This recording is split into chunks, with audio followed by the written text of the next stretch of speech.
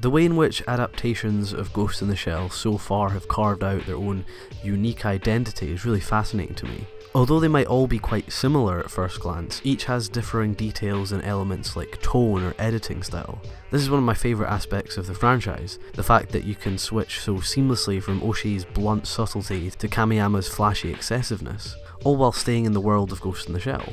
But of course, this is less to do with what is being adapted, and more with how it's being adapted. As we've seen recently, it's not really a case of trying to replicate an already existing style or playing it safe. These practitioners have been very precise in their adaptations. I want to use this opportunity to look into how Ghost in the Shell has been adapted before, and how it might be adapted in the future.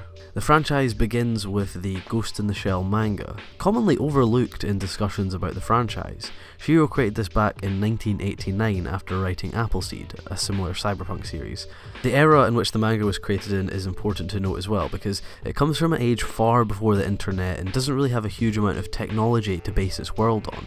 And regardless, Shiro goes into immense detail with the intricacies of his world. In fact, the technologies and the workings of his universe become one of the most important parts of the story.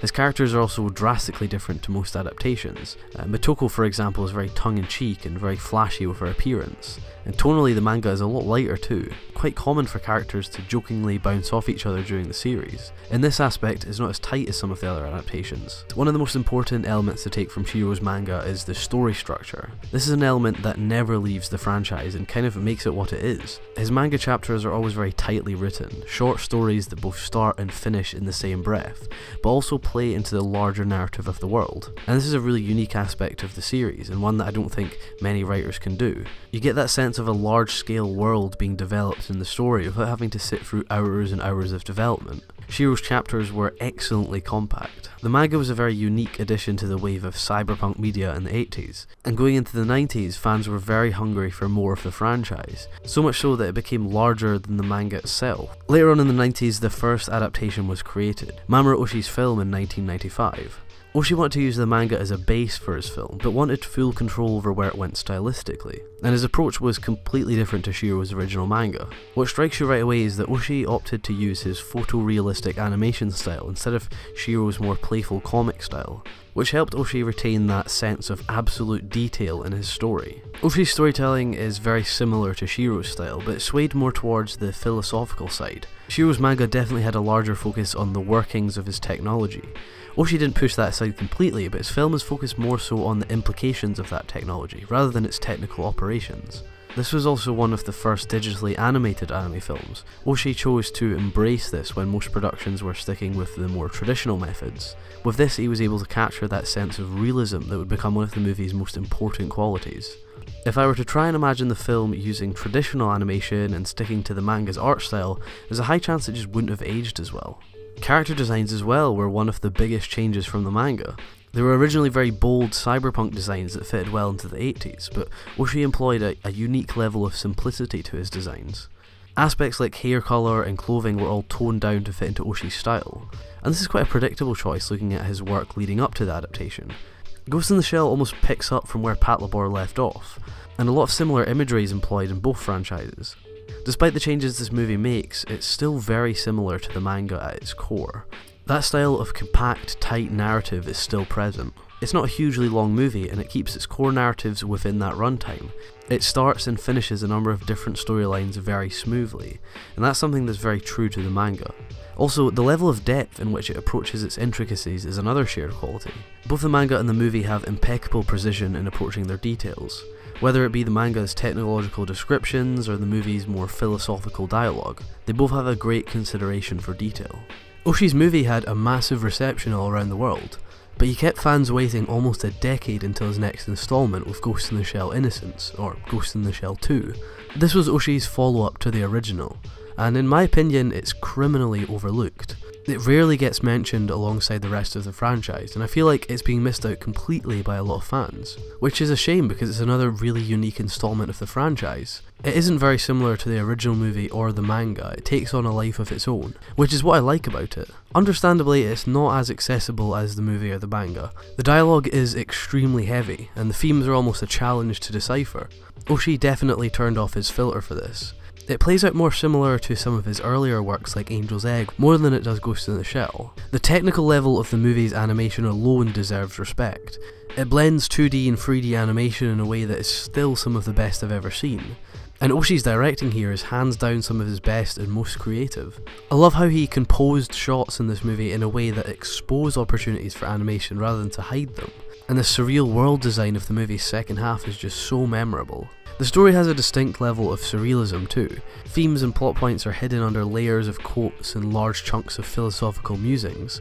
Every aspect of the movie is a puzzle. Innocence is probably the furthest the franchise has wandered from its original roots, but I genuinely think the movie is so underappreciated. I'd advise any fans of the franchise to give it a few watches. But Innocence has gained its reputation in small groups of fans who adore it, but it didn't capture the wide-scale audience of the original movie. But the same can't be said about the next adaptation, that has arguably matched Oshii's movie in popularity. Standalone Complex is a TV series around 50 episodes. This project was helmed by Kenji Kamiyama, who had spent his career up until this point shadowing Mamoru Oshii. Kamiyama notes that the style used for Standalone Complex was a mixture of Oshii and Shiro. His years working under Oshii have shaped his style to be very similar, but he mentions that the humorous aspects of the manga would have more of a presence in Standalone Complex. It's clear instantly that the series is very different from the movie. I'd say this adaptation is the closest to the original manga, and definitely a lot more suitable for fans that were put off by Oshii's surreal style. Motoko's character design, for example, returns to brighter hair and a more extravagant set of outfits, and her tone as a character is reflected in this too. Due to the length of the series, Kamiyama would have to expand his scope into aspects that Oshii just didn't have time to. Long-term world politics, for instance. The political climate of the world would have to be a lot more considerate, and previous episodes would have to have an effect on future storylines. And this is done fantastically, more so than any other installation. Kamiyama really adds depth to the world's progression, bringing the city to life. He mentions that his style of storytelling and story structure have been influenced heavily by his work with Oshii. This is apparent in the show's episodic stories that become kind of mini movies within themselves. I think what's interesting about Standalone Complex is how it also takes time to divert from the main story, and maybe have an episode or two focusing on a single character or situation. Toga's solo episode is a brilliant example of this. We get a level of specific character development that just hasn't existed in the franchise before. We get to explore new aspects of the Ghost in the Shell world. This is such a unique element to bring to the franchise, adding so much depth to the experience. Just have to give Kamiyama huge props for it.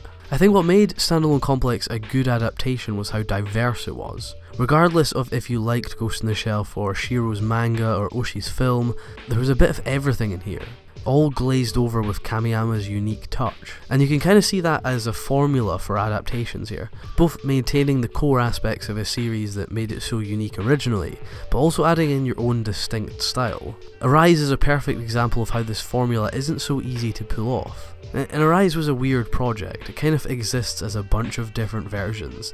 There's a manga and an OVA series, and recently a short TV series. Most of these being just average at best. The absolute best episodes pass as half-decent sci-fi stories, but pale in comparison to the franchise's previous installments. I think what Arise doesn't do well as an adaptation is create an identity. All of the aforementioned elements are in Arise, but it doesn't embrace them enough. The stories don't have enough depth, the world lacks in comparison to Standalone Complex, and it tackles very few of the philosophical elements of the franchise. And most importantly, it certainly doesn't inject its own original qualities. It's almost as if they stripped Ghost in the Shell down to its very basics and didn't really add anything. I think Arise just lacks a strong stylistic vision. The production just varied too much throughout the series. You never felt like you were watching someone's work, and that's the same for the upcoming live action adaptation. This is quite interesting since there's a new adaptation coming up very soon, but it's the same as Arise. It doesn't have an established figurehead behind it. Director Rupert Sanders hasn't directed a lot at all, to be honest. He has a background in advertising, and personally I don't see much of an artistic identity in his work.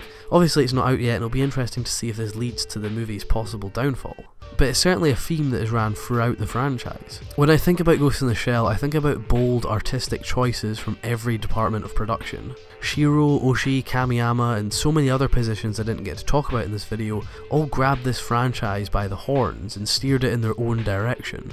I think that's a really valuable lesson to learn, not just for adapting Ghost in the Shell, but for adapting anything in general. But Ghost in the Shell is something I really love. It's absolutely one of my favourite franchises. And I've made a lot of other videos discussing all of these adaptations in more detail, so be sure to click one of them on the screen. But that's it for this video, so thank you very much for watching.